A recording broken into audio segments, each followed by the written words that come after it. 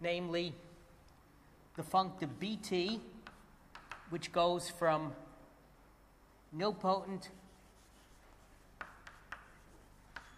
displays over R to p-divisible formal groups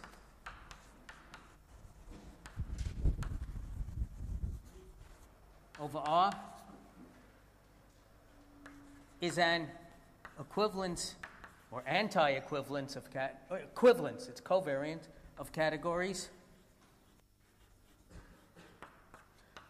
if R is separated and complete in the p-adic topology.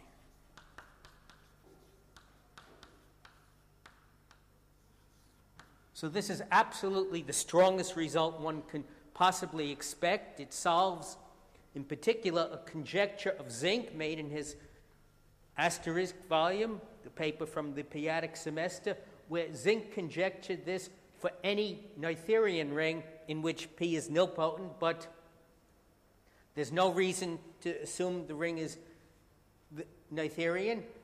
Lau uses the theory that Grothendieck told Ilussi he should develop in a letter from 1968 or 69, and that was what led to a large part of Ilussi's thesis, the deformation theory in terms of the truncated cotangent complex for so-called truncated Bossari-Tate groups. These are groups that are not necessarily the kernel of P to the n on a true p-divisible group, but behave as though they were in the sense that they are finite flat group schemes killed by P to the n with the property that's thought of as modules over the ring Z mod P to the n.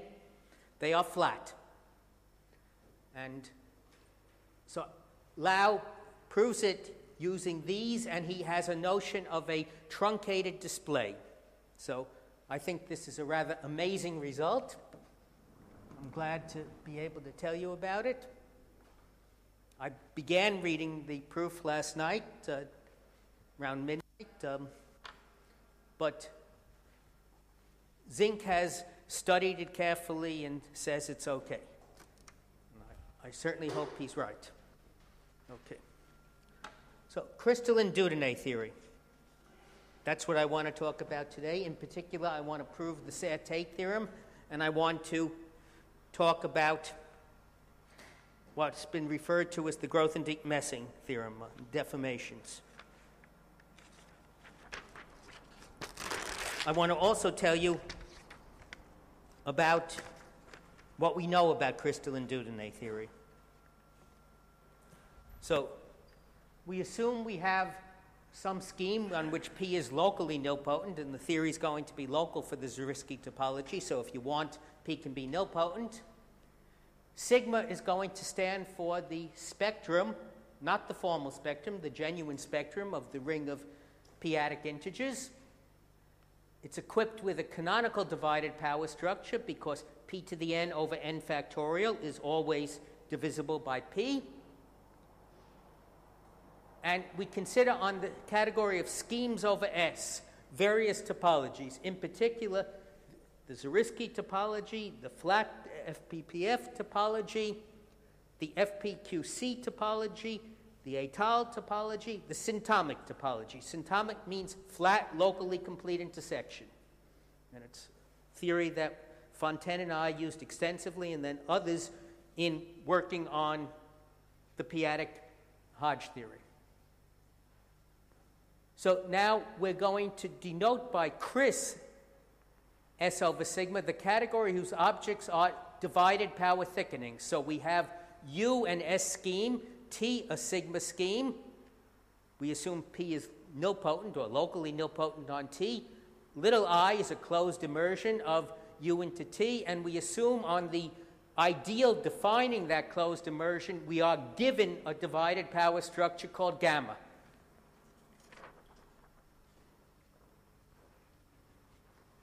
Now, apropos of divided powers, I might...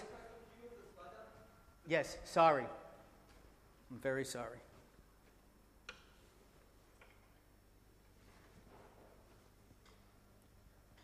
So I wanted to say, apropos of divided powers,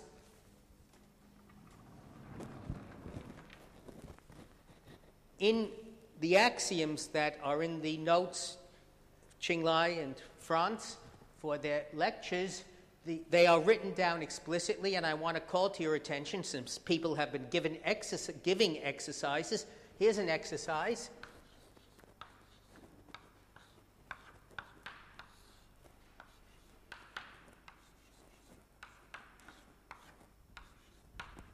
To show that this is an integer.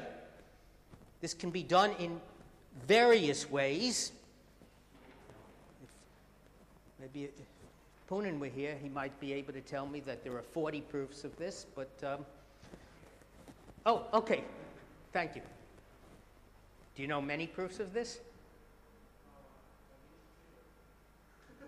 I think I know at least two also. One is a combinatorial proof, but I don't want to give the interpretation of this. I leave that as an exercise. And another is by expressing it as a product of binomial coefficients. But I'm sure there are more proofs of this. So this is a natural number. And I don't think that's immediate if you try to write out for each p, the p-adic digit expansion of m times m and n, and then take their product. There's a formula that for any integer n, or call it, yes, n, the p-adic valuation of n factorial is n minus the sum of its p-adic digits, that quantity in a numerator, p minus 1 in the denominator. But, okay, so that's an elementary exercise. So I return now to the category of, which is going to be what we use for the crystalline site. So morphisms are going to be commutative diagrams where F is an S morphism, G is a sigma morphism, and G commutes with divided powers. We say such a diagram is Cartesian if U prime is the fiber product of U and T prime over T. And we say the object is affine if T is an affine scheme, or equivalently if U is an affine scheme. So this is the input category for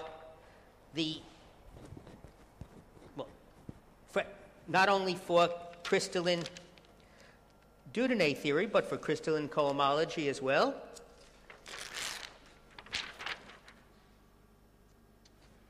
So going back over there, I should finish reading it. The topology is defined by giving certain diagrams of the form star, which are Cartesian, where the union of, I hope this is legible, the union of the images of the schemes T prime J under the morphisms G J is equal to T, and where first we allowed open sets for the T prime J, then we allow, depending upon the topology, if it's the Zariski topology, we only allow open sets. Then if it's the flat topology, we allow such Cartesian diagrams where T prime and T are both affine, and where the morphism from T prime to T should be flat, and the union, or faithfully flat, and that defines, or if we want, that would be FPQC. If we want FPPF, it should be faithfully flat and finitely presented. If we want étal, it should be étal, etc. So schemes over S is a category endowed with the analogous topology. We just look at coverings of S schemes, say U prime to U, which have various properties depending upon the topology.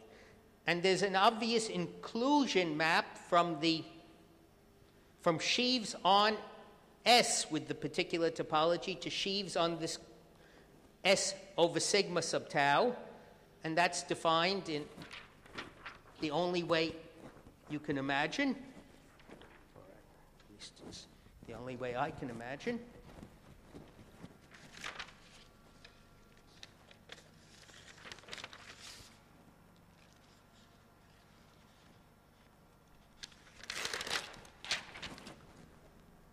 If we have a sheaf on S, call it script F, have a sheaf on S over sigma, call it script G. The direct image of F evaluated on UT gamma is F of U. The inverse image of G evaluated on U is, we think of U mapping to U via the identity defined by the zero ideal with the only possible divided power structure on the zero ideal, the trivial divided power structure.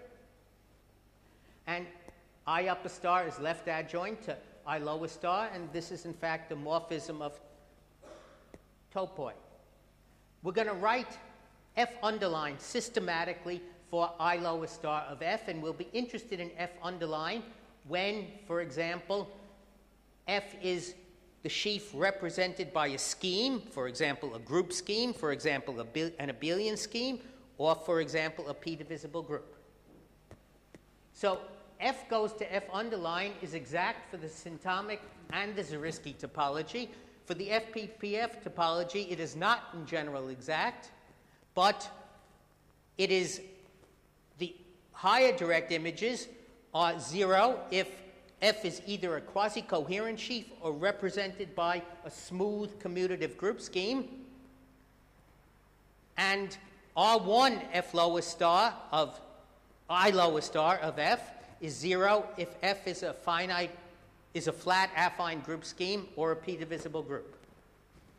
So these statements are all elementary, but are used constantly in terms of setting up the homological formalism that goes into crystalline Dieudonné theory.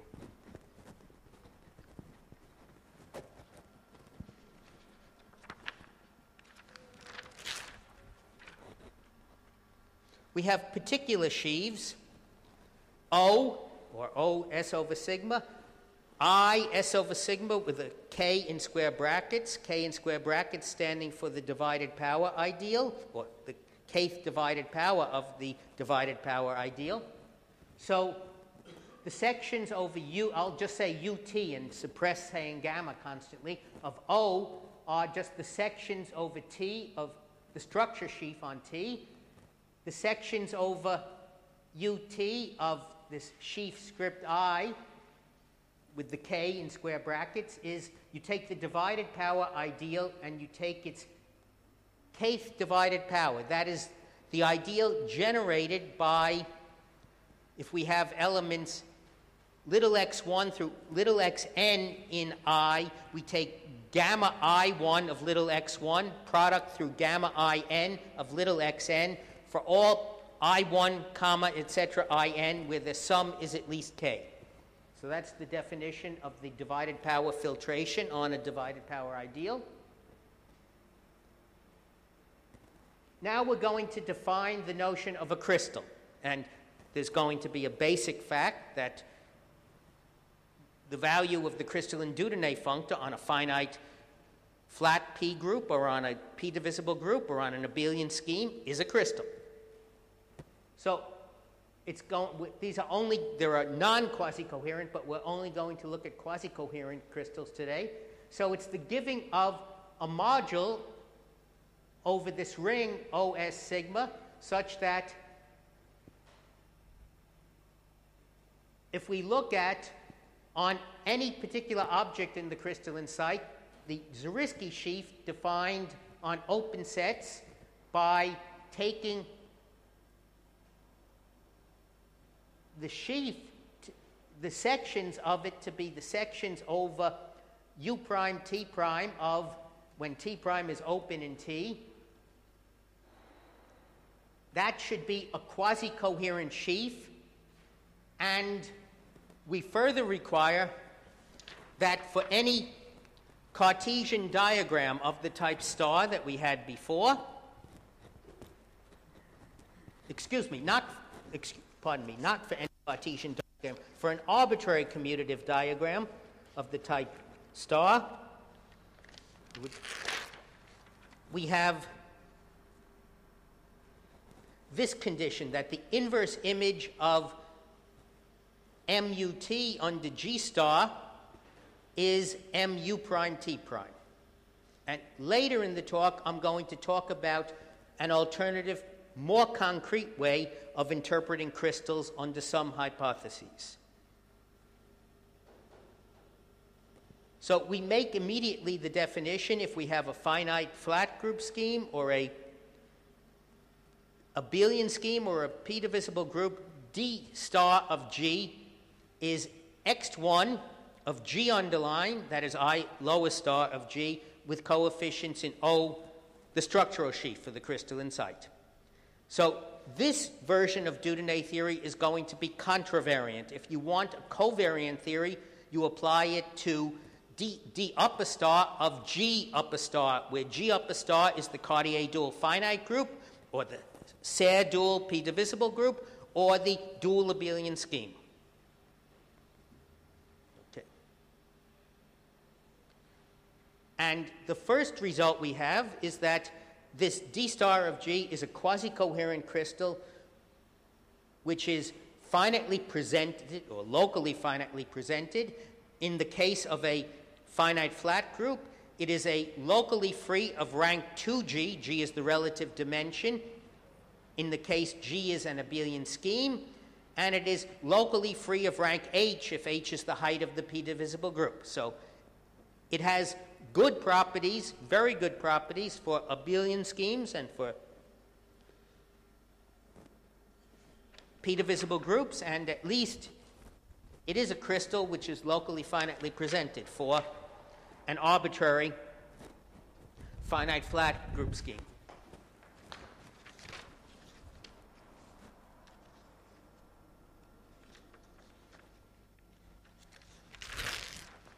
So next, it is independent of the topology chosen. That is, we had the possibility of the Zariski, the Étale, the symptomic, the FPPF, the FPQC topology, and calculating this, it has values on the underlying categories for all of those sites is the category I initially wrote down, so it makes sense to say that it is independent of the topology. It's obviously functorial in G because the sheaf, the local X, is contravariant in G. That's obvious. It's covariant in the second variable, the one to the right of the comma. And it commutes with arbitrary base change. If we have a morphism from S prime to S, inducing corresponding morphism, call it U tilde, then U tilde upper star of D upper star of G is D upper star applied to the base change of G from S to S prime. And there's a natural mapping which is always an isomorphism. Now, if we're going to apply that functoriality in a moment when S has characteristic P,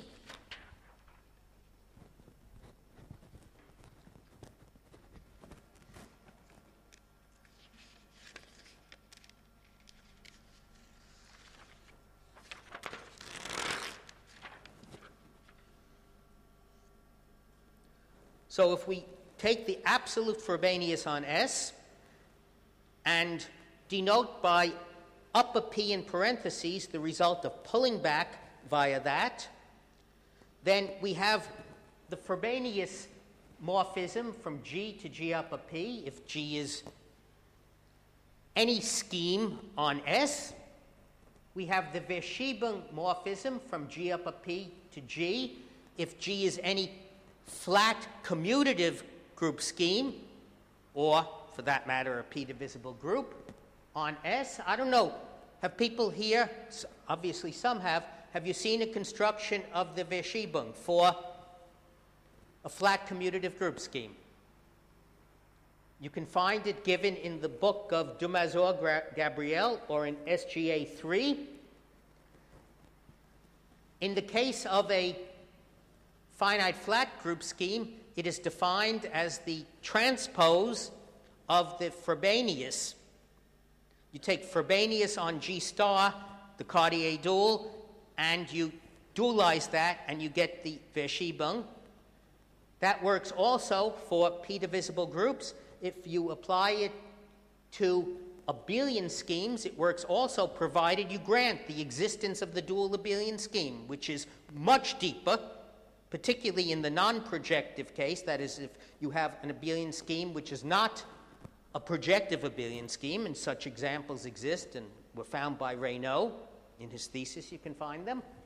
So, to prove the existence of the dual abelian scheme, which I have the impression has been taken for granted in some lectures here, this is a serious theorem due to Raynaud, and one can find, in my view, a too brief discussion as to why it's true in Falting's Chi, or at least, I would say it's a sketch of a proof. But in any case, the Verschiebung exists in full generality, that we want to make use of it.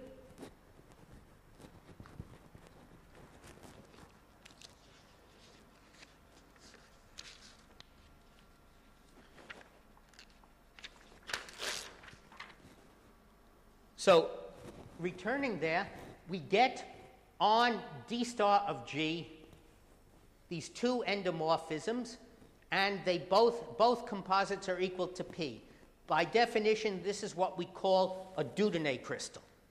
That is, a quasi-coherent crystal endowed with two such endomorphisms, and where both composites are equal to P. So there's obviously an exact sequence on the crystalline site for any one of these topologies. I goes to O, the structural sheaf for the crystalline site, goes to the GA underline. GA underline really means the sheaf represented by OS when we extend it to all schemes over S. So if we have an abelian scheme or a p-divisible group, the corresponding sequence where we can put, I didn't, for some reason didn't put it, but there should be a 0 on the right. This is always an exact sequence.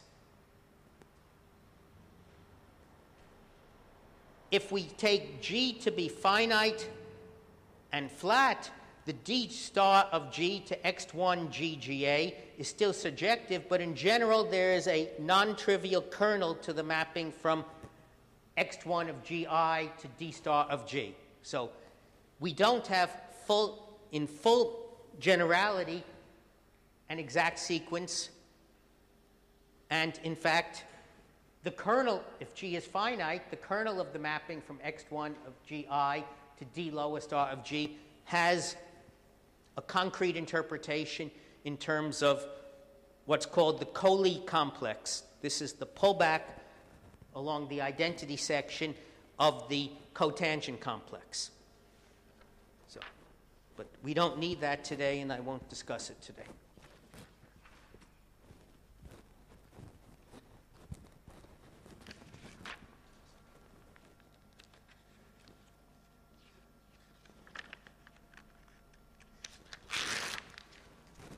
So if we have a short exact sequence of groups which are either finite flat groups or abelian schemes or p-divisible groups, or we can mix the three, G and G prime can be, for example, abelian schemes. G prime can be finite, so G to G double prime would be an isogeny. Then we have a sequence which is always exact on the right when we pull back. In general, for finite locally free groups, D star of G double prime to D star of G is not in general injective. For abelian schemes or for p-divisible groups, it is always injective. Then we have a complement to this.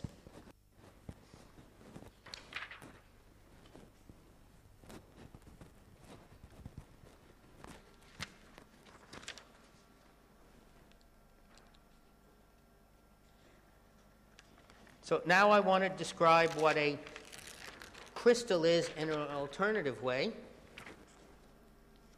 So let's begin with, we have S, assume it's affine, it's spec of a ring of characteristic P, and assume the ring admits a P base.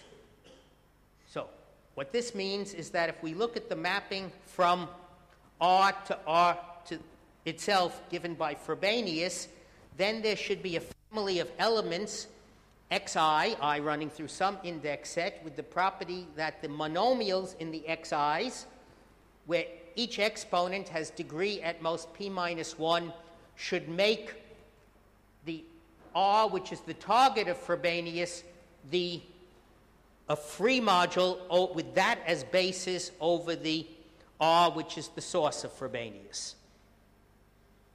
So, examples of rings which admit P bases are fields. This is a classical result, which goes back to maybe Hensel.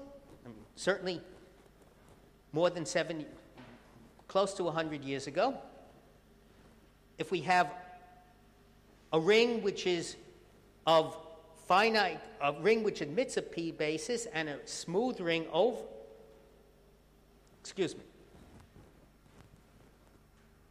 if R is smooth over a ring admitting a P base, or is smooth over a field, or is a power series infinitely many variables over a ring admitting a P base, these rings all admit a P base. And for such rings, we can give a much more concrete description of what a crystal is.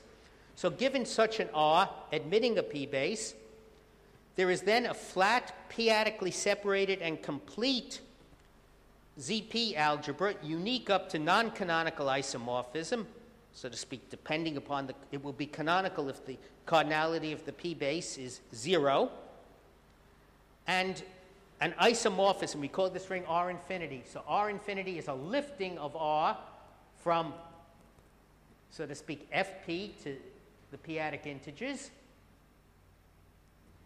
So if we choose a P base for R and any elements lifting the P base in R infinity, then to give a quasi-coherent crystal on spec of R is the same as giving a module on this R infinity of the following type.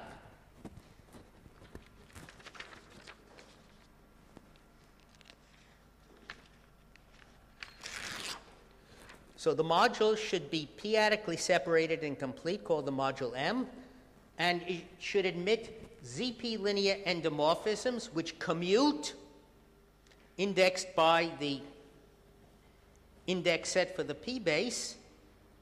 The nabla I of little m should be 0 for almost all I, this depending upon little m for each little m.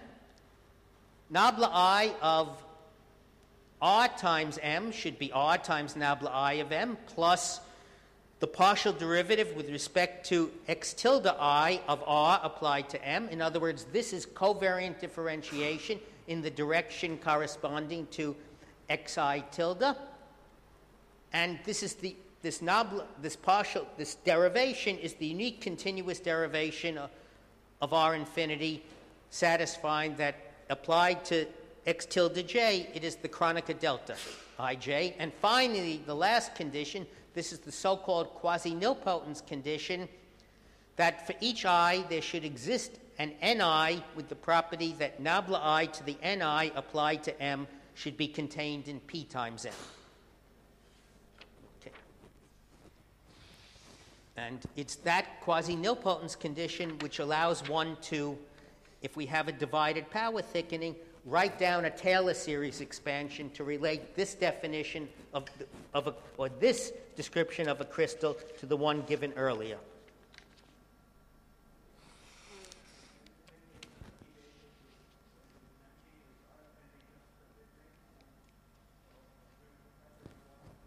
Just 1 second. If a P base is empty, yes, this means that R is a perfect ring, and then a P base will be, or rather R infinity will just be the Witt vectors of R. Yes, thank you. So, So I want to now give examples of crystals. This should be a D star. I wrote it, I left out the star, excuse me. If we have an étale group, finite or p-divisible, and we take its Pontryagin dual in the sense of Hom into QP mod ZP, we could write Hom into the circle, but that would be a little perverse in this context, but it would be the same. Then, it was remarked earlier, if we have something étale, if we have U contained in T defined by a nil ideal, then étale sheaves on U and étale sheaves or étale schemes on U and étale schemes on T, these categories are equivalent. That is, anything étale over U extends uniquely to something étale over T. So that if we, given the étale group, if we denote by G upper U its pullback, which is also to U, which is also étale, and take its Pontryagin dual and take its unique lifting to T, then the value of the Dieudonné crystal, again, that should have a star. I apologize, it's contravariant. We take this Pontryagin dual of GT tensor over the p-adic integers with OT. And similarly, if G is of multiplicative type, which by definition means its dual is étale, then the value of the crystal is the Cartier dual, which again, by the same equivalence, if G is of multiplicative type, it lifts uniquely to T, so we denote that by G sub T. We take its Cartier dual, and we tensor that over ZP with OT. So for either étale or multiplicative type groups, these crystals are as naive as possible.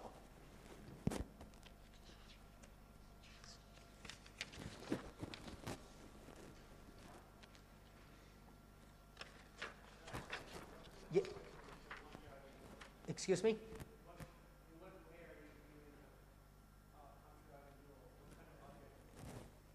It's a finite group scheme if G is finite and flat and étale. It's a finite étale group. And if G is a p-divisible group, then it is, if you want to give a p-divisible group or to give its Tate module is the same thing, and I want to think of it as having the Pontryagin dual Tate module. So it would be a representation of the Galois group or the fundamental group, a continuous representation, and you could then take the dual representation.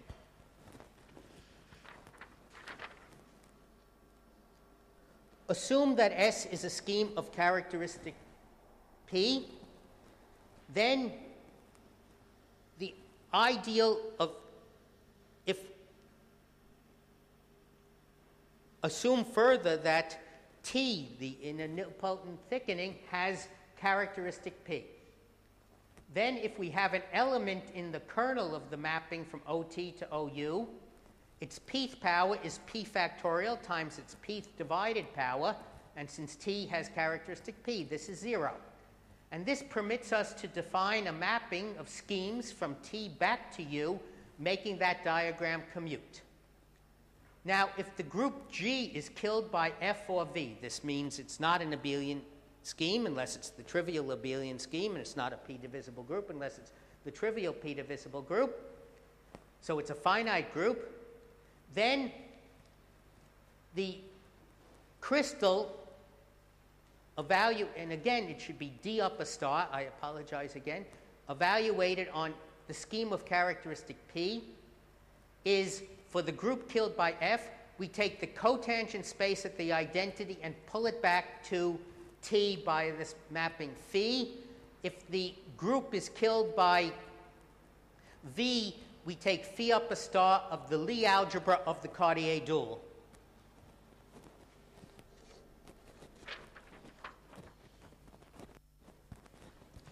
So at least for these groups killed by F or V, we do have a concrete description of...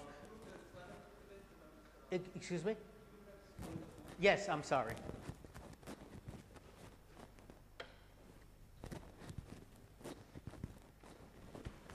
Okay.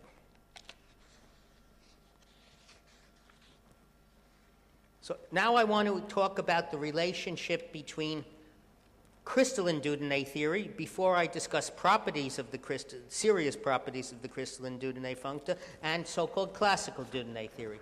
So classical Dieudonné theory was, in Qinglai's lecture this morning, taken as a black box. I want to make it more explicit, but I'm going to talk about the contravariant theory. If you prefer the covariant theory, you take the contravariant theory and apply it to the dual group. So for any commutative ring whatsoever, any Z algebra, call it A, there's a notion of the Witt covectors. If A was Z mod P, then the Witt covectors of A would be QP modulo ZP. But it makes sense for any ring A, and here we take infinite vectors, but indexed by the non-positive integers, A0, A minus 1, and so on, moving to the back, moving towards minus infinity. And we only look at those with the following property, that for each A, each vector of that form, there should be an integer r such that the ideal generated by the tail part, sufficiently negative tail part, is a nilpotent ideal.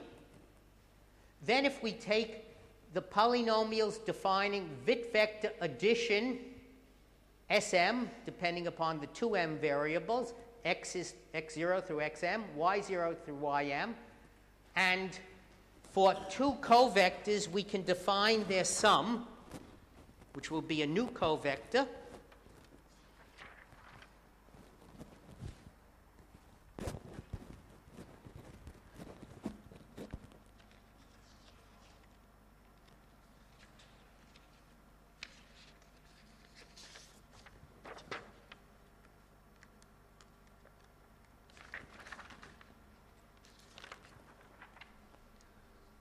We take the sequence which is written there, we take the mth Witt polynomial, apply it beginning for any n whatsoever. Say n equals minus 13, or n equals 13. We take Sm, take m to be 44. So we have going from A minus 57 up to A minus 13, comma B minus 57 to B minus 13. And now we let m go to plus infinity.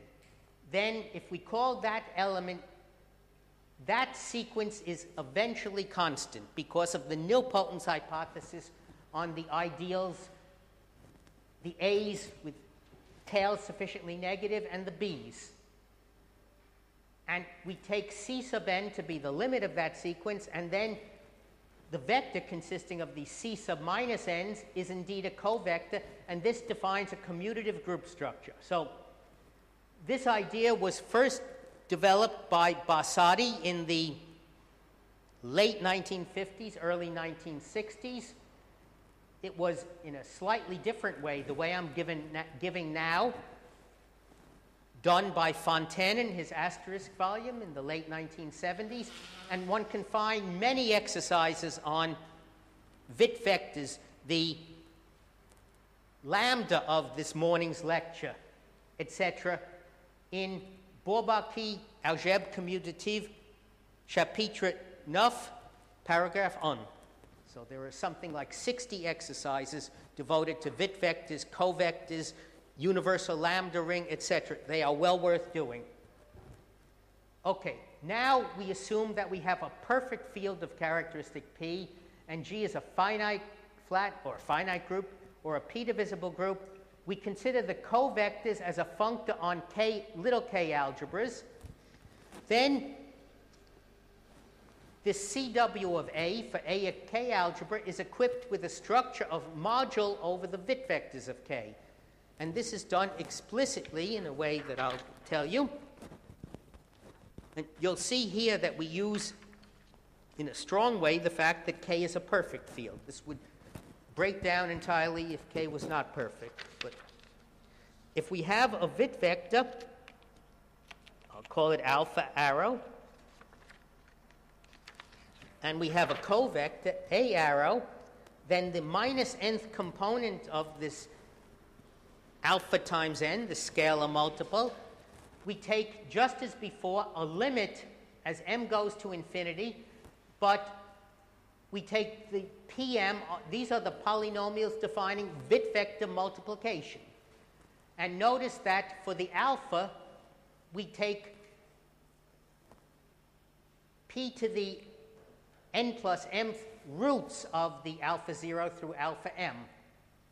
And this defines a structure of a W of K module on CW of A, functorial in A. Frobenius on CW of A is defined by raising each coordinate to the pth power. Verschiebung is defined by shifting to the right. And the usual relations are satisfied, and this becomes a module over the ring this morning, which was denoted, I believe, by R sub k, R sub little k in this case, it would be. Okay. And we have the next, top of the next transparency just indicates that fact, that F times V equals V times F equals P. Capital F is little f semilinear. Capital V is little f inverse semilinear. Little f was called sigma this morning. Now, the classical Dieudonné module is defined by m of G is ham of G into CW. We think of G as a functor on commutative K algebras. CW as a functor on commutative K algebras.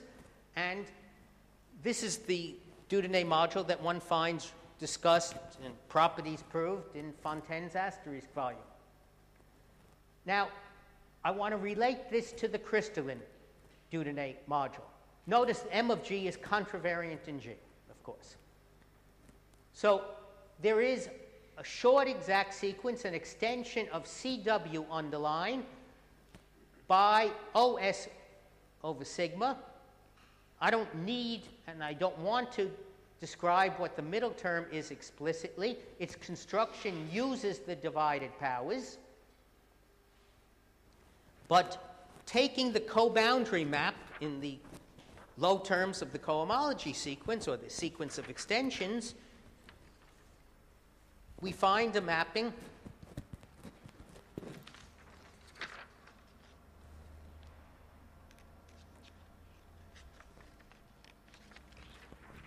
from the local Ham, from G underline to CW underline, goes to the X1 of G with coefficients in O. That is our D star.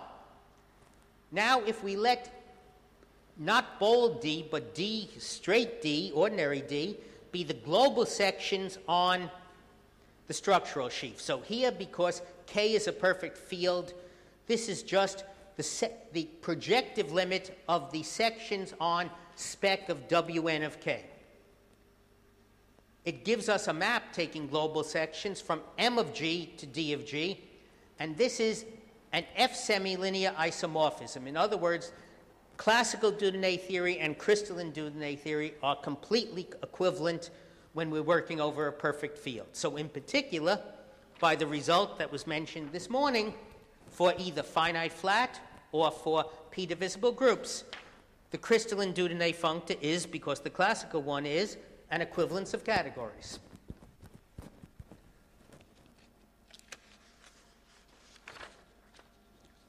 So now I want to look a little more and relate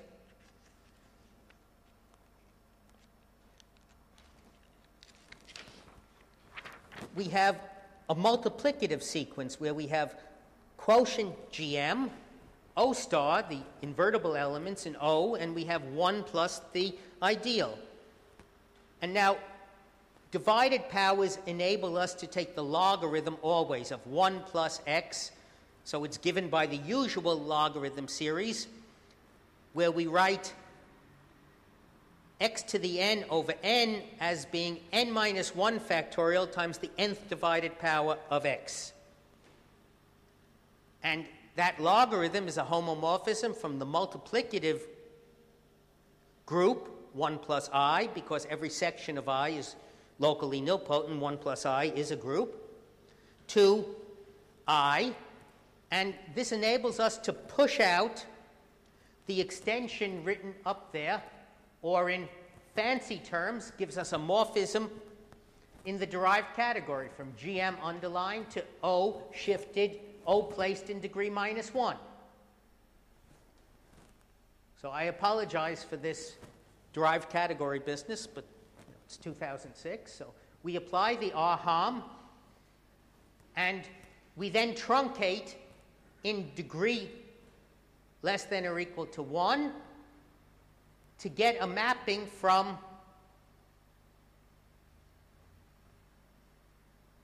this G star underline, which I call alpha, to, I'll tell you, delta G of 1. Delta G is R-harm of G into O, that complex truncated at less than or equal to 1, so it has two terms, and it is a perfect complex if it is just d of G placed in degree 1, because harm of G into O is 0 if G is p divisible, or in a abelian scheme, if G is finite, it has a term in degree 0, a term in degree 1, and the 1 in square brackets means we shift that complex to the left so as to place its two non-zero terms in degree minus 1 and degree 0. So again, I apologize for the derived category, but if you want, it's unnecessary if you want to stick to p divisible or abelian schemes, but if you want finite groups, it's absolutely necessary.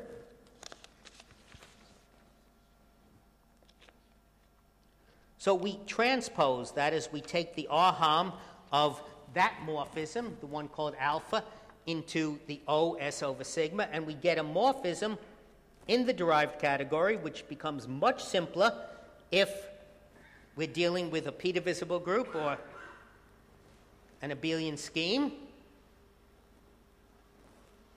Then it would be a mapping, for, say, for a p-divisible group or an abelian scheme from d of G, check, the linear dual, to d of G star, the Serre dual or the Picard scheme, pick 0.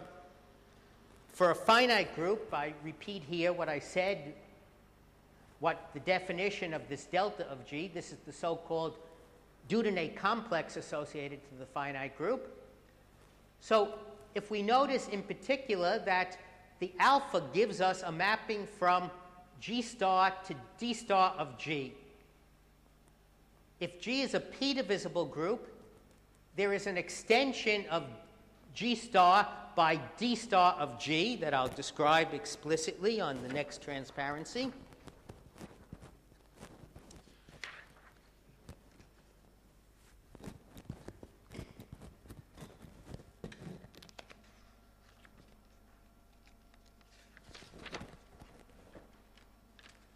So it's obtained as follows. We take the Kummer sequence for G star. We push out. We assume we'd have an object on the crystalline site where T is killed by P to the n. We push out along the homomorphism from G star n to D G star n, and we use the fact that on the object killed by P to the n, D star for the full P divisible group and D star of the kernel of P to the n, these are the same. And in this way, we obtain the extension that is written here on the lowest line.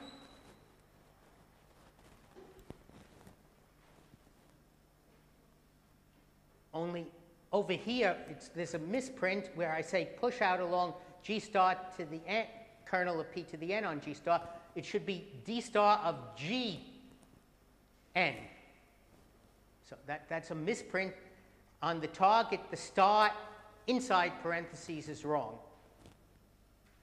So now the co-boundary mapping gives us the homomorphism from the dual in the sense of linear algebra to the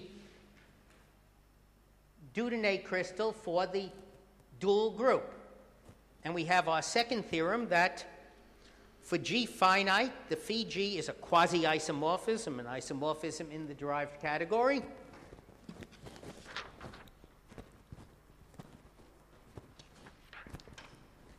And for G P divisible, or an abelian scheme,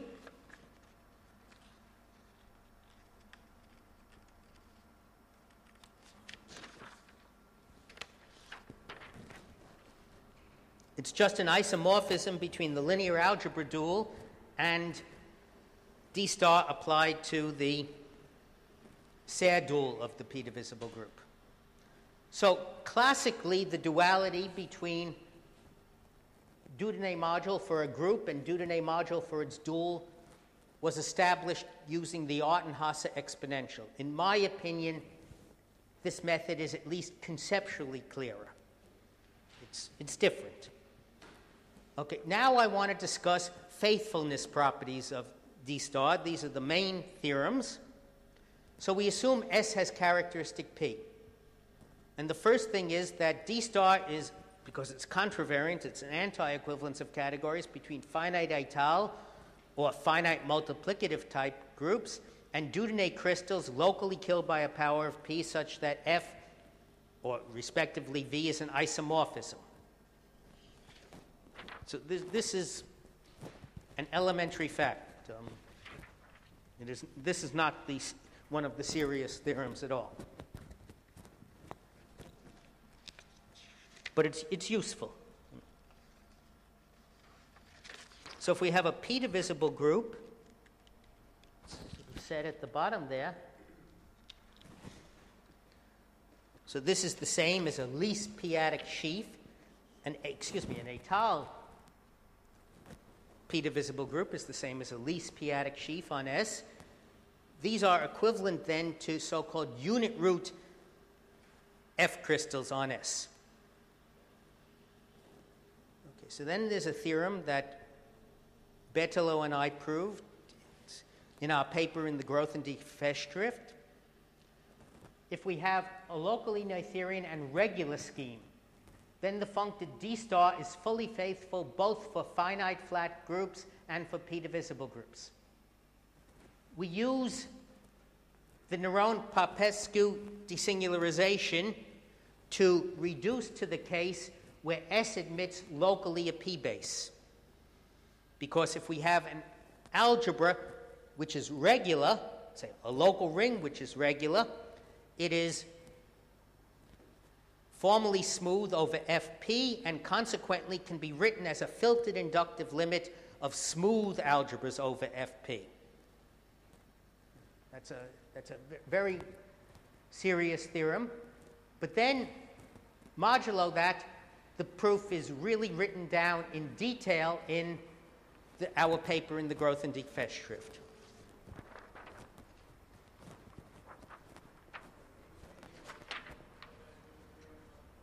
Yes, Popescu's theorem says that if we have a regular local ring,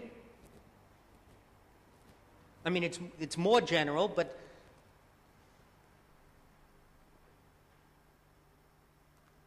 we have a regular local ring which is formally smooth over a field, any field, then that ring, it doesn't have to be a local ring. We have a regular ring, meaning it's Noetherian in all its localizations, or regular local rings, and it is formally smooth over a field. Then it is a filtered inductive limit of smooth algebras over that field. So it frequently enables one to reduce statements about regular rings If the field was of characteristic 0, a regular ring would be a smooth ring. A regular ring of finite type would be over the field would necessarily be smooth, but that's not true in characteristic P. But the theorem is published by Popescu in Kyoto Journal in 1985, but lots of people have lots of problems understanding his proofs. But Swan, in about 1995 or 1996, wrote down a set of notes where he gave a very detailed and convincing proof. Okay. There's some bad news with regard to the Dieudonné functor. It is not faithful for groups over the following explicit ring. We take polynomials in 6 variables, mod out by the pth powers of the 6 variables, and then take x1, x2, plus x3, x4, plus x5, x6. K is a field of characteristic P. Algebraically closed field, any field of characteristic P. So this ring is not a complete intersection, and that's what causes the problem. It is not fully faithful on a ring as simple as polynomials in one variable over a perfect field modulo x to the p. So on such nilpotent rings, it is not fully faithful. So now we ask, when is D star going to be an equivalence of categories? Not much is known for finite groups, but for p-divisible groups, quite a bit is known. So Bloch in 1974, in a non-published manuscript, established it for S smooth over a perfect field, provided one assumes that the group is connected, in other words, is a p-divisible formal group. And in his proof, he makes extensive use both of the crystalline Dieudonné theory, as it was developed at that time, and of the Cartier theory that was talked about briefly by me, but more extensively by Qing Lai this morning.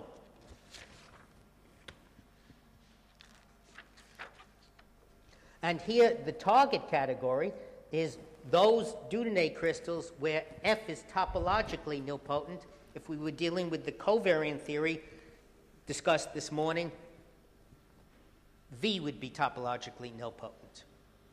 Then Kato in the early 90s extended to all p-divisible groups for S smooth over a perfect field of characteristic 3 or more, the equivalence.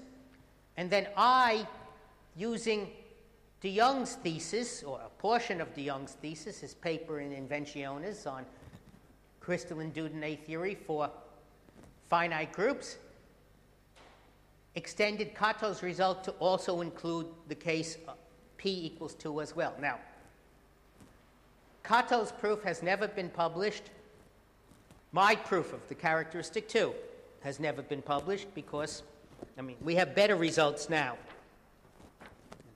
Also because of, at least in my case, indolence. And I apologize for that.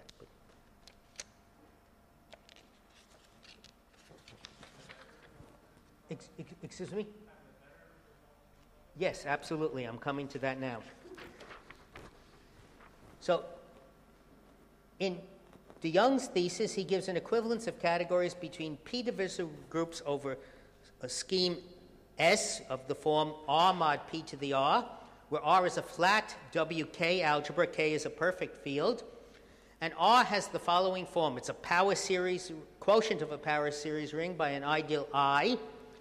He gives himself an endomorphism, sigma, which lifts the Frobenius, and there's a technical condition imposed on the pair R and sigma.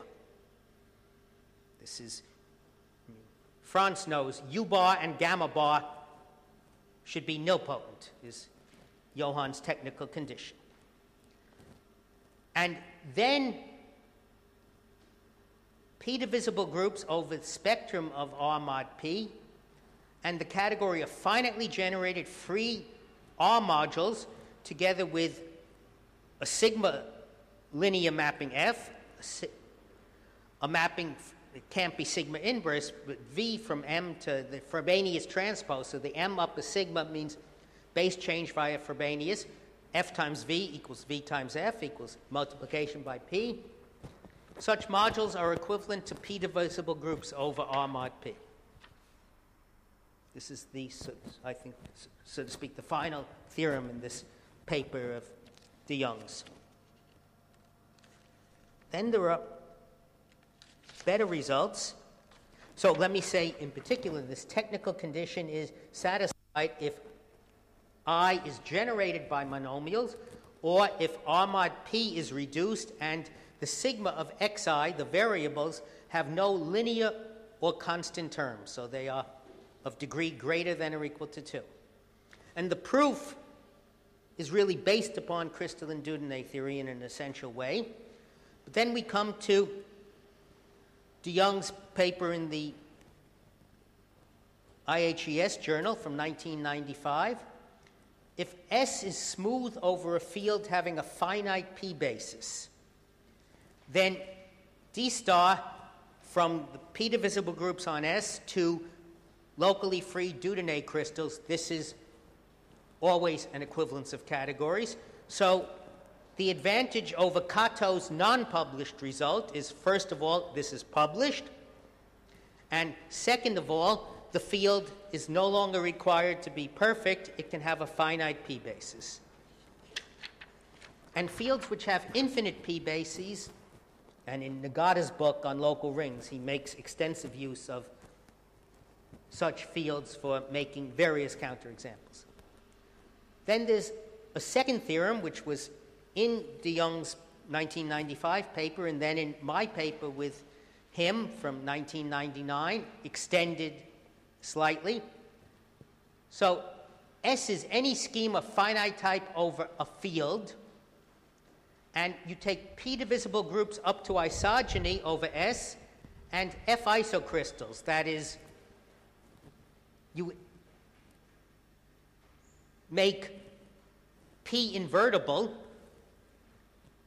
then this functor is fully faithful. In de Young's Blue Journal paper, this was proved again where S has a finite P, where K has a finite P basis, the field, and in my paper with Johann, it was extended arbitrary P basis. Then we have in our paper another theorem. If S is an excellent scheme, all of whose local rings are complete intersections, then D star is fully faithful on the category of P divisible groups. Now, if we go back to a previous theorem, you might ask what the difference is between this theorem and the theorem, I hope I can find it rapidly, the theorem that Berthelot and I proved.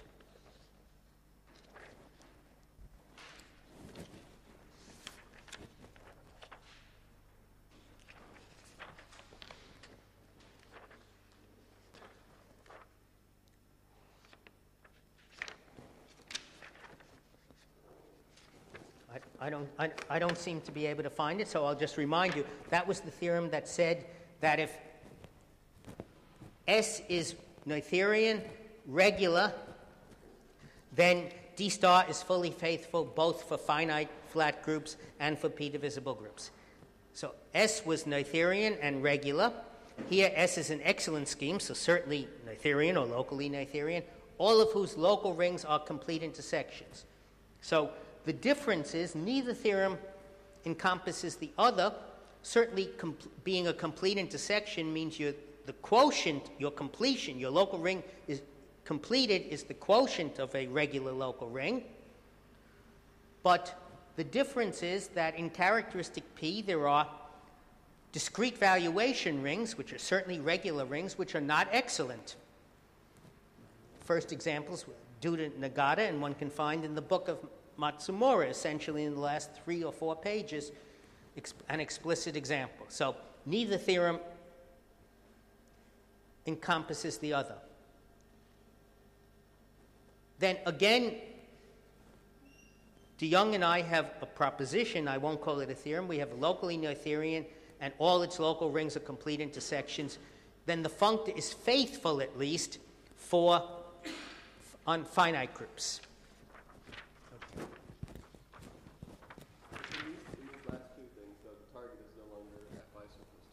No, absolutely not. It's going back to Dieudonné crystals.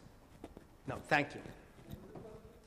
The question was, in the last two results, where we're not taking p-divisible groups up to isogeny, what is the target category? And the answer is Dieudonné crystals.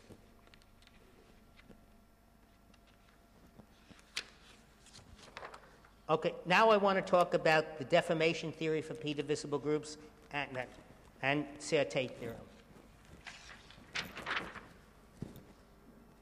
So there's a definition of what a nilpotent divided power thickening is, and it can be weakened in various ways, but we take it to be that the ideal, the nth divided power ideal, defined explicitly there, is 0 for n sufficiently large.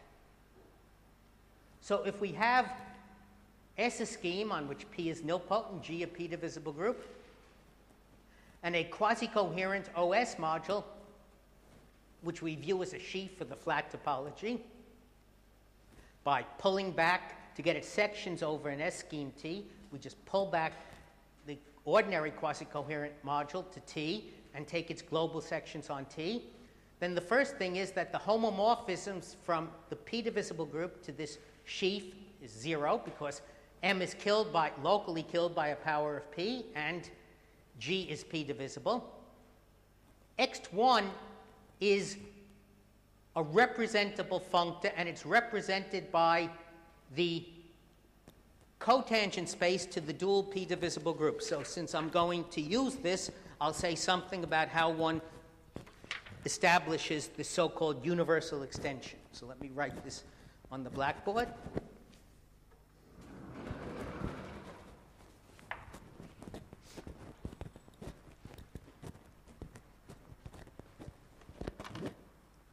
So if we have, say, H over S, which is finite and flat, we have H star, the Cartier dual, which was described, I think it was in France's talk, as local Hom of H into GM.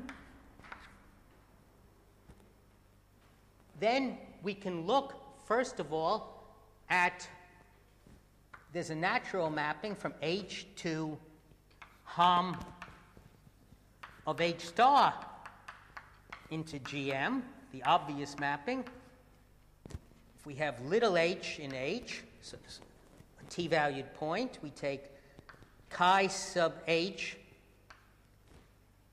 applied to an element in H star, call it U, is U of H.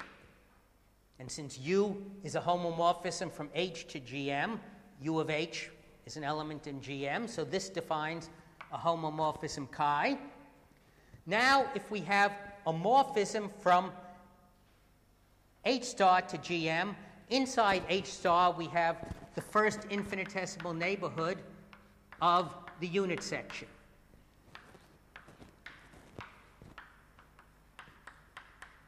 So this is, we take O for H star, modulo, if I write eta for the augmentation,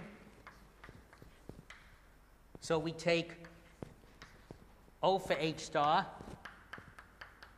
modulo the kernel of eta squared, and spectrum of that is this first infinitesimal neighborhood of the unit.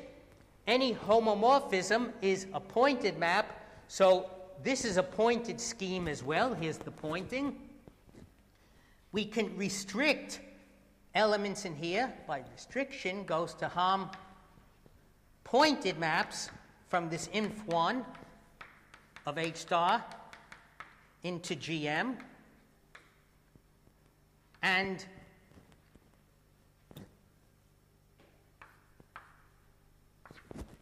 the pointed maps from here into GM, that's the same as giving an element in this ring which augments to 1, so in other words, of the form 1 plus something in the kernel modulo the kernel squared. So we can identify such pointed maps with the translation invariant differentials on H star. So this gives us a canonical mapping from H to here. And now call it alpha, that composite.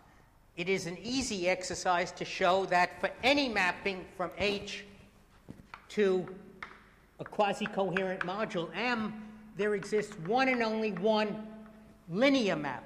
I emphasize, if we're in non-zero characteristic, that between vector groups there are maps like Frobenius, which are not linear, but this is linear, making the diagram commute.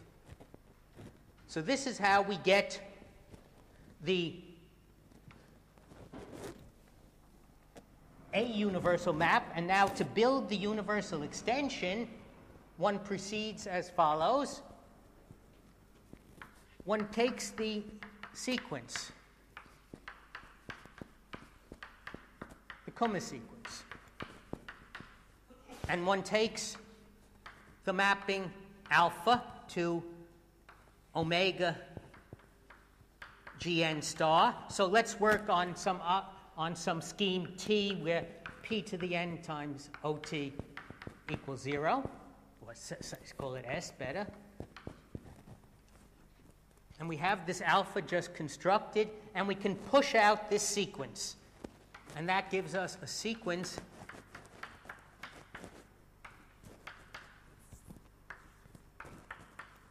like this. And it is, again, an easy exercise to show that given any extension of G by something quasi-coherent, it arises uniquely by pushing out via a linear map from this term to that quasi-coherent module. So this is the construction of the universal extension. I hope I can somehow get this down because I want to go back to transparencies. Thank you. Thanks very much. Okay. So this was a digression, not in the notes. But now I summarized that discussion, or that indication on the construction. So there is an extension, the universal extension, such that given any extension where M is quasi-coherent, we obtain it pushing out along a unique linear map. If A is an abelian scheme and G is the p-divisible group associated with pick 0, the dual abelian scheme, then the tangent space sequence associated to that sequence is the Hodge filtration. So in other words, if we take the universal extension for the p-divisible group associated to the dual abelian scheme, we simply get the Hodge filtration on the H1 Durham of A.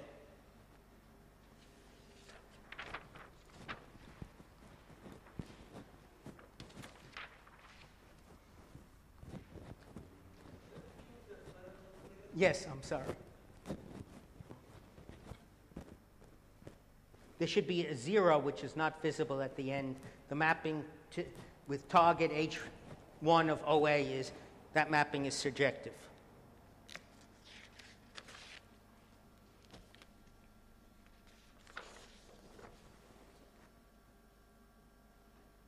So we have the logarithm. I recalled it a few minutes ago. And if the divided powers are nilpotent, we have its inverse, the exponential, given by gamma n of x is morally x to the n over n factorial, so we write down this series. Now, let's consider a p-divisible group on a scheme S0 and two liftings of it to an S where S is a nilpotent divided power thickening of S0.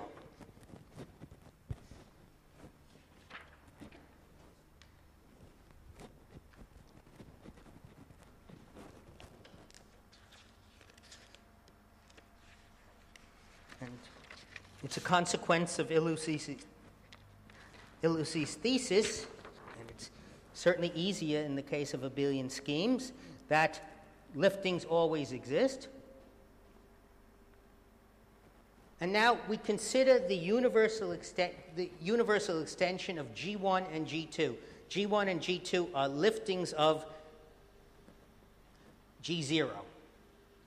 We take on the corresponding vector groups any linear mapping which lifts the mapping which is the identity. So W reduces on S0 to the identity, and we would like to fill this in so as to have a commutative diagram, but this is in general not at all possible, because if we had a commutative diagram, it would define by passing to the quotient a mapping from G1 to G2, lifting the identity, and such a map would be an isomorphism. But if we have, for example, the ring is Z mod P, that's the S0, or spectrum of Z mod P, and we take Z mod P squared, and we take mu P infinity cross QP mod ZP, there are going to be exactly P non-isomorphic P-divisible groups lifting mu P infinity cross QP mod ZP. So there's no possibility of having a commutative diagram in that picture there. What can we do if we can't have a commutative diagram? We can hope to specify or characterize some preferred mapping from EG1 to EG2, which in fact will be an isomorphism. So I want to describe how to do that, and that's the so-called theory of the exponential. So the top of this transparency repeats what I just said about the non-unicity of liftings. So we take the difference on that diagram. We have I1, one inclusion, I2, the other. So we take V composed with I1 minus I2 composed with W, and we call that D for difference. So there's a theorem that says that there is a unique choice of V such that for any choice of W, any linear lifting of the identity, D is an exponential. So I have to explain what that means. But first let me say, if I have more generally not the identity but a homomorphism from P-divisible groups on S0 and inducing a map on the universal extensions, and I have P-divisible groups, G and H, lifting G0 and H0,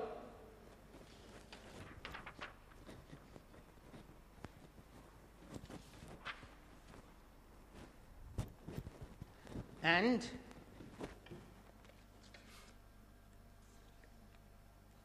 I take any linear lift of the map from V of G0 to V of H0. Then there is a unique lift, call it little v again, from EG to EH, such that the obvious difference is an exponential. So what do I mean by an exponential? I'm going to not discuss this in detail because I have 10 minutes left and I still have more to say. I want to talk about it in a special case. So take a smooth commutative, an affine group scheme, and assume that its tangent space at the identity is locally free of finite type over some ring R, over some ring A.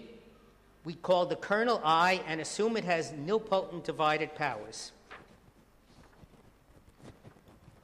So I want to tell you what the exponential is.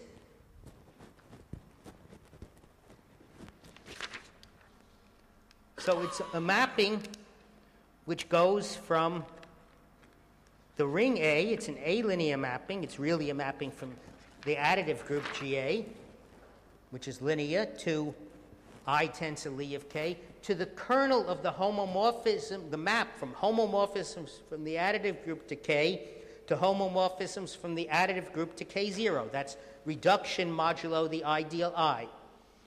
So if we have theta, a mapping from A to I tensor the Lie algebra, and we take theta of 1 and we write it explicitly as little I sub j tensor dj, where d1 through dm is a basis for the Lie algebra, thought of as translation invariant A-linear derivations,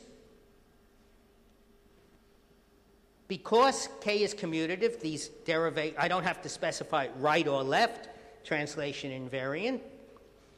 These derivations commute because the bracket product on the Lie bracket is 0 because the group is commutative. Take for eta the augmentation map from B, K is spec of B, to A, and define the exponential. We have to define the corresponding algebra map.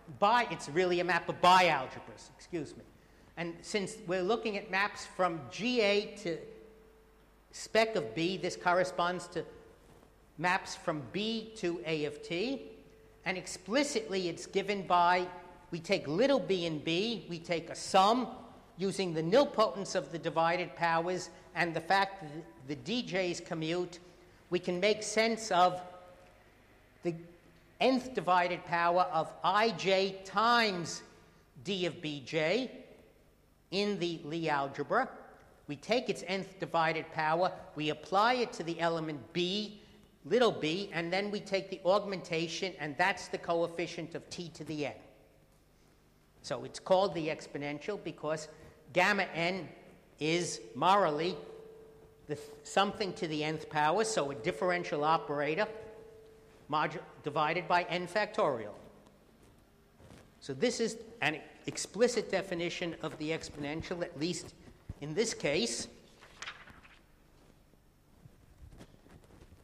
And now I can tell you what it means to be an exponential in the sense of the preceding slide. It means that if we look at going back to, I hope I can easily find it here.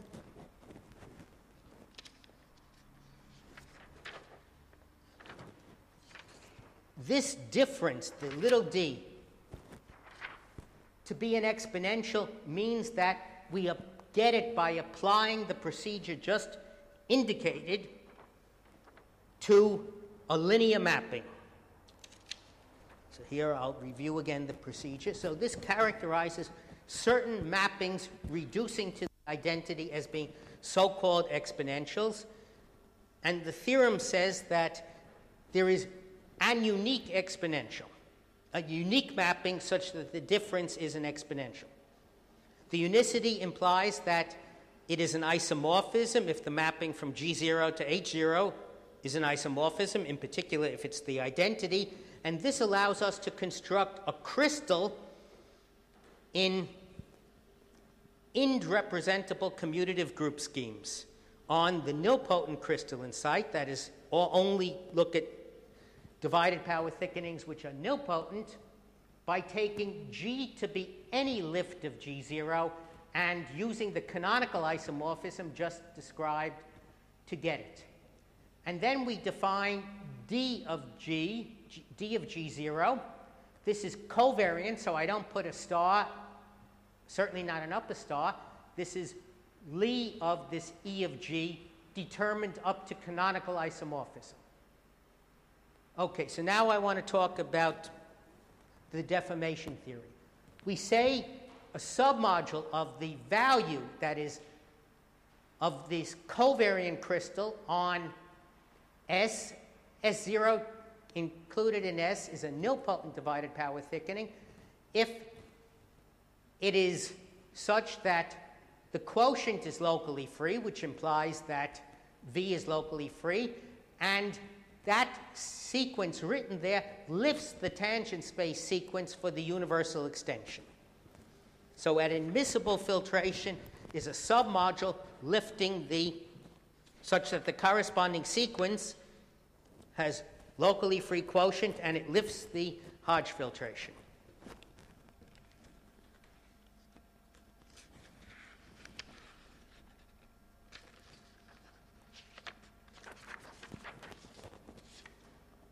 So we now consider the following category. We have pairs consisting of a p-divisible group on S0 and an admissible filtration on the value of this crystal on the thickening S0 contained in S, where it's a nilpotent thickening. And morphisms are pairs consisting of a morphism of p-divisible groups on S0, such that the induced map on crystals takes the admissible filtration for G0 to the admissible filtration for H0. So there's an obvious functor which goes from p-divisible groups over S to this category of pairs.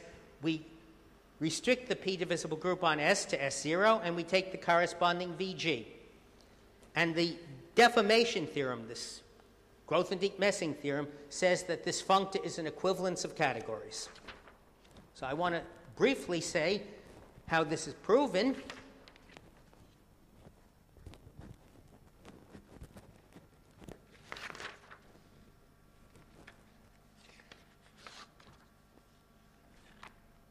So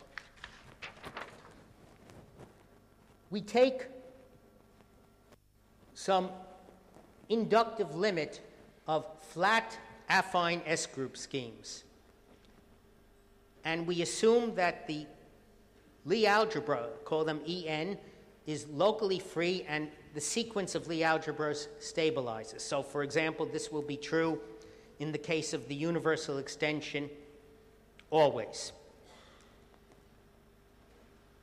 And here I'd say En, we take the universal extension, we take the inverse image of the kernel of p to the n to be En. Take a group scheme on S and a homomorphism from its restriction to S0, F0 to E0. Assume that homomorphism is a monomorphism, and assume that F is a vector group. Now we say two liftings, call that mapping U0. U and U prime are linearly compatible provided the difference between them, which is a map from in the kernel of Hom Fe to Hom F0 E0, is an exponential. So in other words, there exists a linear mapping from F to I tensor Lie algebra, or I times Lie algebra of E, such that the exponential of theta is U minus U prime.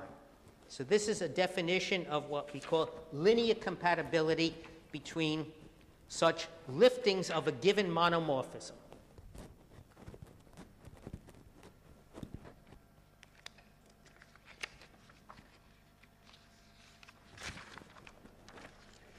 Now, denote by H0 the image of the U0.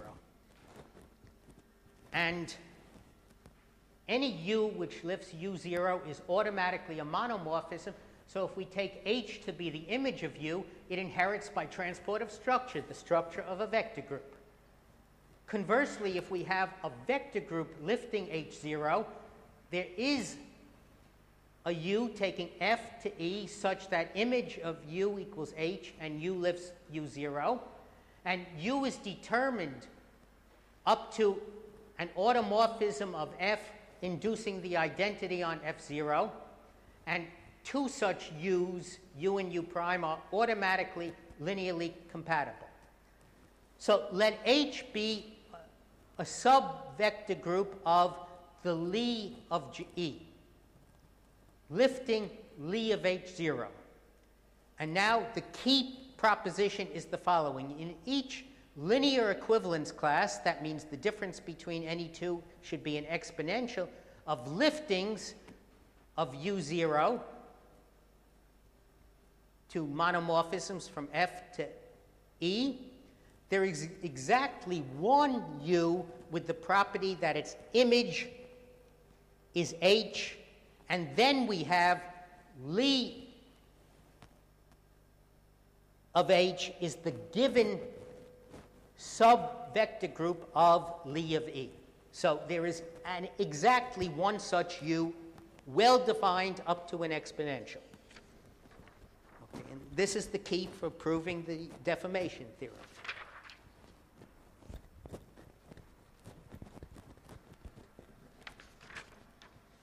So let me explain, just with regard to the deformation theorem, the essential surjectivity of the functor. So we take some admissible filtration. We take E to be the value of the crystal, bold E. Then there will be and unique u from the vector group F to this E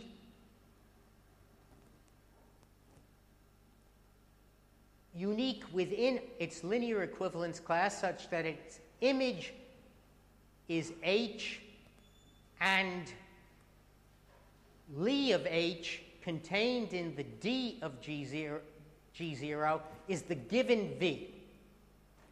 So now we consider for that unique U with image H, G, which is this E modulo H, the image of U.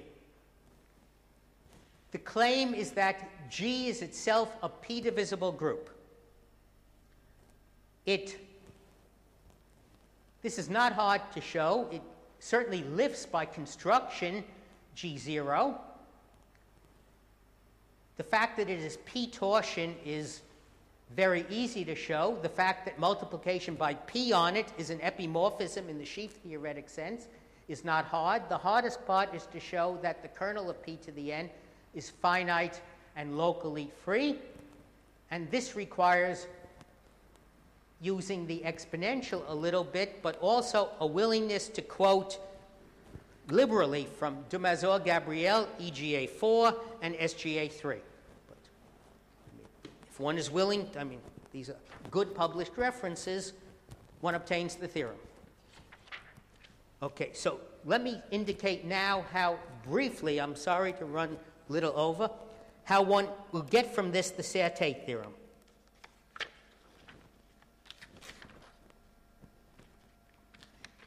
So just as for, and historically, long predating the existence of the universal extension for a p-divisible group, it goes back to Rosenlicht in 1958, perhaps, the existence of a universal extension for an abelian variety. Rosenlicht didn't write about abelian schemes, but the proof is essentially the same, given given what's written in EGA3 and the coherent cohomological properties of abelian schemes. So the universal extension of an abelian scheme exists over any base. If we're on a base killed by a power of p, then the Kumma sequence pushed out in exactly the same way gives it. And now the equivalence statement for p-divisible groups, the same proof works for abelian schemes, and what is easier here is to show that the E modulo the H is in fact an abelian scheme. That's more elementary than to show the E modulo the H in the p-divisible group case is a p-divisible group. So, because the kernel of P if G is the p-divisible group associated to A, then G of n, the kernel of P, on G, and the kernel of P to the n on G, and the kernel of P to the n on A are obviously the same. So since the push-out diagram is the same over there and for p-divisible groups, we get an obvious diagram like this, a mapping from E of G to E of A. Now, if A prime is a second lifting of A0 and G prime its p-divisible group, there's an analogous mapping for A prime. And now the theory of the exponential applies, so we have canonical isomorphisms. The upper one is the one discussed using the exponential. The lower one is discussed because we have a theory of the exponential for abelian schemes as well, universal extensions of abelian schemes. So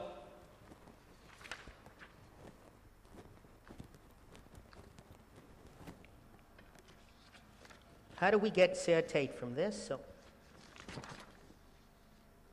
the claim is that in the notation that is, I'll raise this so it's visible, I'm sorry. In the notation that is on that transparency, that we have a commutative diagram involving the phis and the taus. And the proof that that claim is valid is given as follows. So if you look at how EG is constructed by pushing out the Kumma sequence, to show that the left-hand side and the right-hand side agree on EG, you have to show that their restriction to the vector group and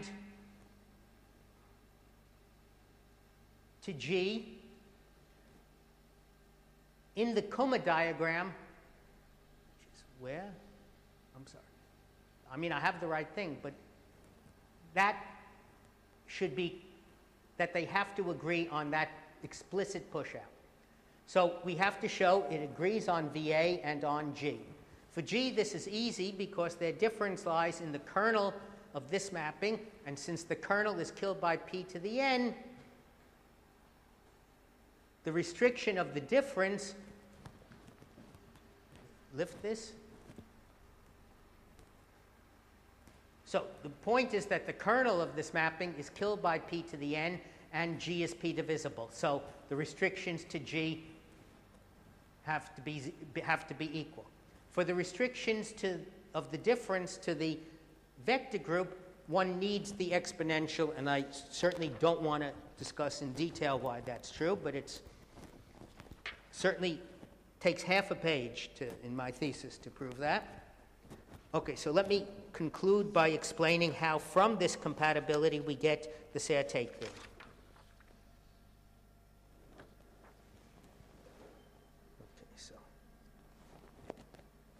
So we have the functor from abelian schemes to crystals in groups on the nilpotent site. We have, taking the tangent space, the Dieudonné crystal.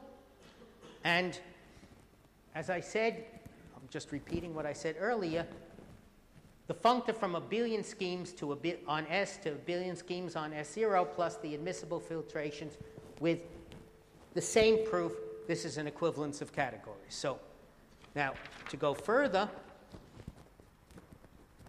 we have to first remind you of the formulation of the Serre-Tate and then explain how to prove it.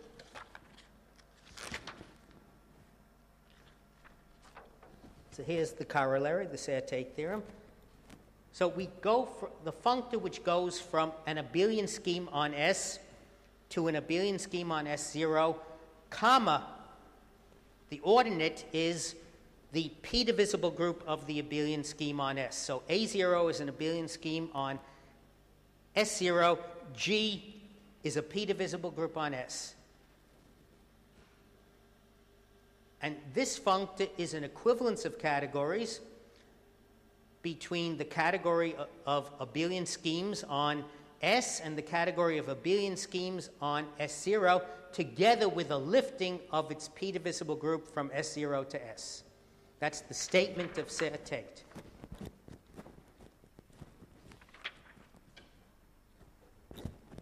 Okay.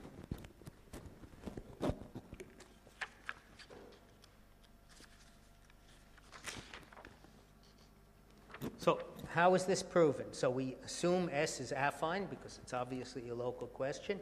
We have a nilpotent so I should have said S0 and S, they differ. Well, it was said in Ching Li's lecture that it's a nilpotent inclusion, not necessarily with divided powers at all, but we filter it so as to have square zero ideals, and then we put trivial and therefore nilpotent divided powers on each.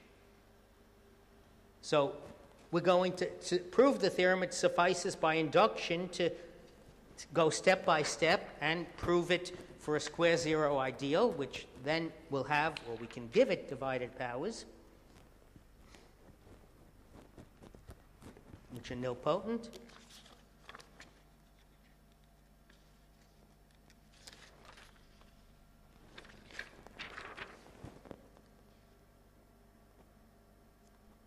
So the point is that the functor that I called lambda from p-divisible groups on S to pairs p-divisible group on S0 and a admissible filtration, and the functor lambda prime from abelian schemes on S to abelian schemes on S0 and admissible filtrations. These are both equivalences of categories, and the fact that the admissible filtrations, because we can identify the crystal's value, canonically, we can identify also the admissible filtrations. From this, it follows purely formally that certate is true. Okay, so maybe, I don't know whether I should go on. The last thing I wanted to do was to relate. I have two more transparencies, so if you'll allow me 2 minutes, I'll go rapidly. I want to relate this. How do I describe, in terms of the crystalline site, the universal extension? So that's what I'll try to do very, very rapidly now.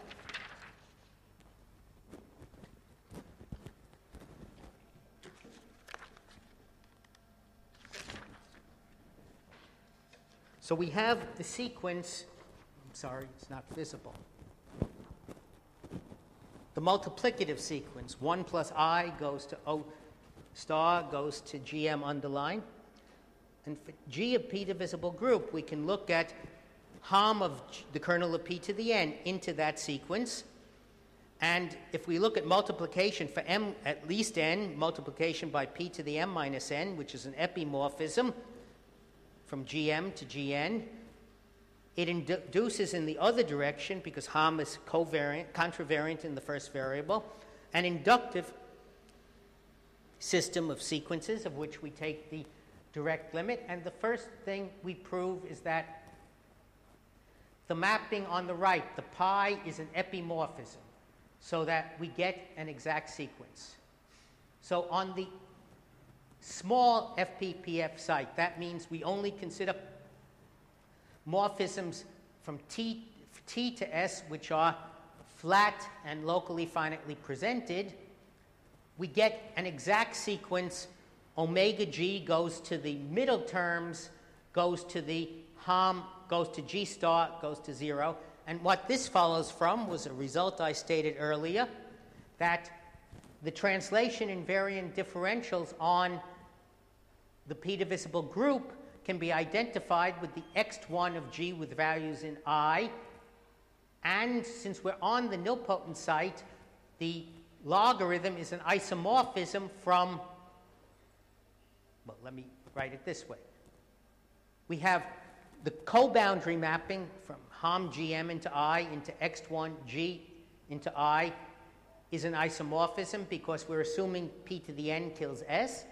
And then the Hom of Gn into I, 1 plus I, can be identified with Hom of Gn into I because log is an isomorphism.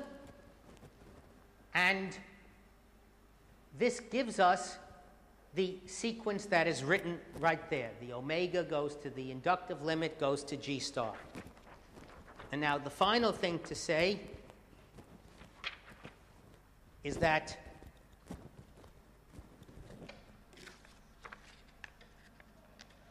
well, it has two components. This sequence is canonically identified with the universal extension of the dual P divisible group, G star.